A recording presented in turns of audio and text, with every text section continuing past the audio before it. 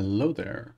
In this video, I'm going to address some of the questions that I've had on optimizing your models and characters for the SandBox game. This is based on my own experience of working with different game engines, including Unity, and Unity is the engine that's used to create the SandBox game. Our building blocks as artists to create our characters and models are voxels. The game engine itself will use polygons. Within VoxEdit, you'll see up here in the top left, within the animator, there is a faces count. That gives you an indication of how many polygons you will be using in the game. I will show you what that looks like when a converted model like this is shown in another 3D package when it's already optimized. This is the same character exported into Maya. You'll see up here under faces, it has exactly the same face count. How the exporter has optimized is it has gone about looking for large flat planes or planar surfaces of lots of voxels, and it's optimized it down into a single flat plane. You can see then to make more complex shapes, it's just used lots and lots of rectangular shaped polygons.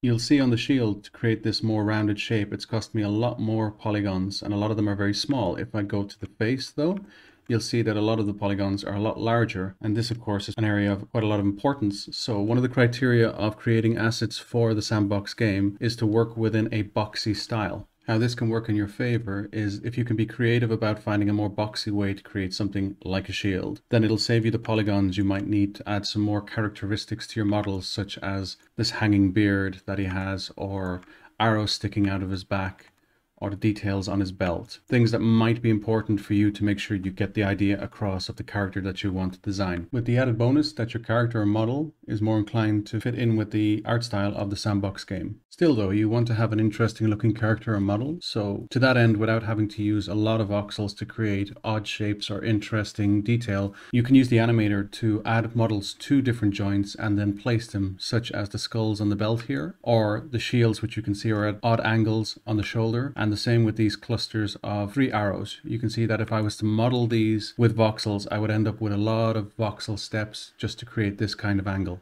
One final note when it comes to optimizing your model, and I can't confirm this yet, but I'm assuming that it will be something similar to this within the SandBox game, is if you leave holes inside any larger masses or any large areas of voxels, small polygon clusters will be left behind. I'll show you what that looks like by removing a section of this character.